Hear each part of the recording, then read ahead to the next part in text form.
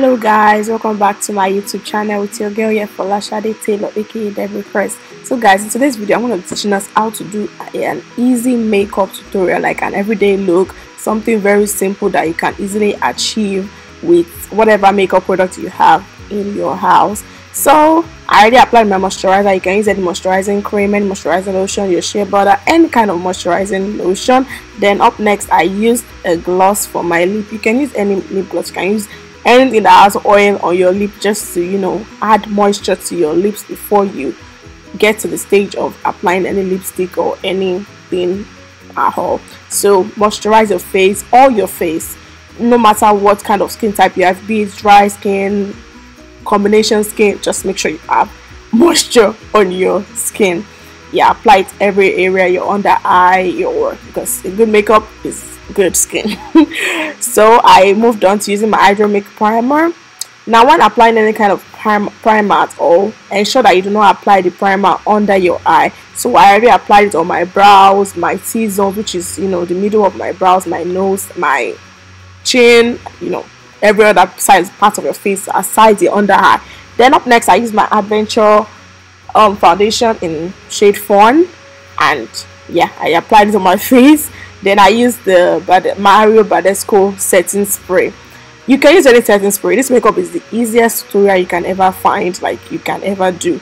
Then I used a damp sponge, guys. Make sure there is no make sure you dip it in water and ensure that you squeeze out the water totally. Then you apply your foundation on your skin. If you don't have a setting spray, guys, it's still fine. You can make your makeup will definitely stay, to definitely set if you take your time with it. But this is a very simple makeup. I did it within I think 20 minutes or thereabouts. But guys, this is a very easy tutorial. Up next, guys, I use my Iga and Esther concealer to highlight. I'll just apply very little. You don't need to apply too much.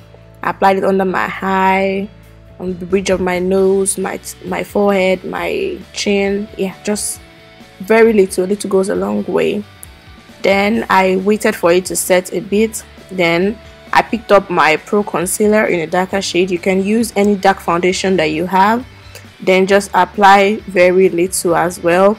Apply it on your forehead, the side of your chin, like I did.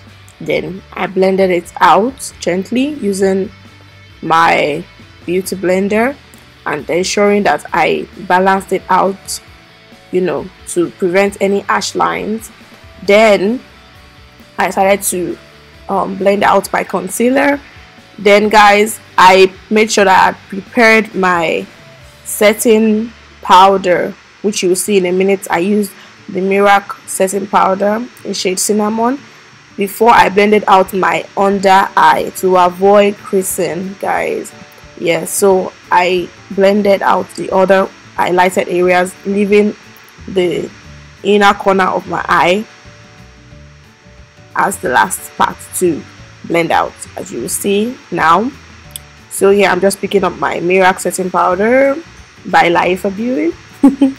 Yes, I use the shade Cinnamon to blend it out. So I blended out my the inner corner of my eye highlights.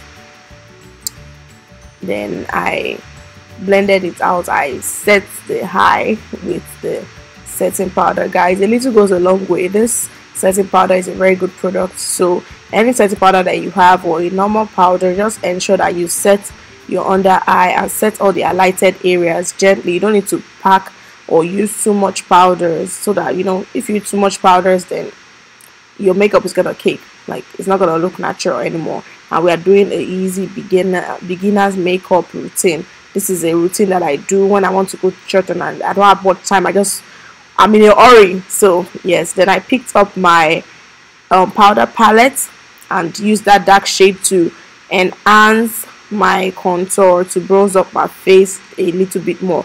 Guys, I didn't do this too much because the foundation shade that I had was already darker, and as long as maybe you put your highlight, guys, your face should actually begin to look more defined. So I just did a little bit of the powder. I blended out using I blended out the lower, my chin side, my jawline, yes, to add just want to do contour, just to make your face have more definition, pretty much. Yeah, so I used the shade also using a small brush.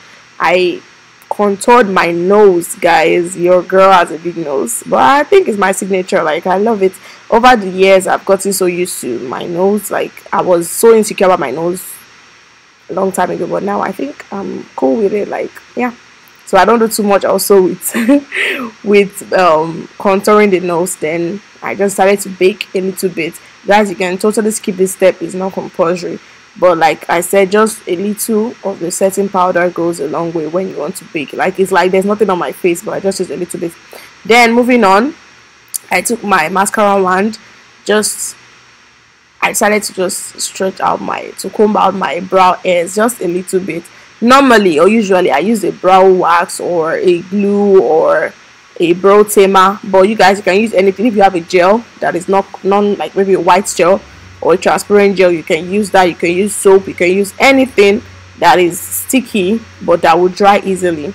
Then I used my pencil. Guys, I don't do too much with my brows because my brows, as long as I have them carved out already, it's usually very easy for me to just trace out, and I don't do it too dark. Like, it's just I'm so used to it already. Like, it's just an easy routine for me. Then the other one too, I just try to trace it out as well. I outline it, then do it inside. But when I'm doing a very detailed makeup look, like it's not everyday makeup look, I take my time with my brows. I either use a brow pencil or a brow wax, or what's called like the other one that people are using now.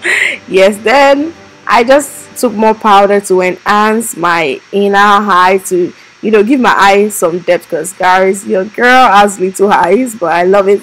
My eyes are one of like my greatest assets. Like, I love my eyes so much. Yeah. So I decided to take that eyeshadow palette, like just any eyeshadow palette you have. You could use a powder, just add depth. I usually love my eye looking a bit darker because it just gives it this depth. It gives it this cute vibe. Yes, it added a little bit of brightness, just a little bit. Then later on, as you're gonna see, I decided to add glitter, like just a little bit of shimmer in my inner corner of my eye, excuse me. You're gonna see what I did there. Like, I have a bronzer, I have all these things, but I decided to use an easy thing that everybody can afford, or everyone is supposed to have. Yes, so I used the shimmer, which you're gonna see in a minute, of the eyeshadow to also create my highlights. Like, you would see what I'm saying in a minute. Yeah, so I started to line my eyes. Not everybody is good at this, but I feel like I'm doing a pretty good job. Like, within a second I can easily draw my liner and it's not gonna look terrible.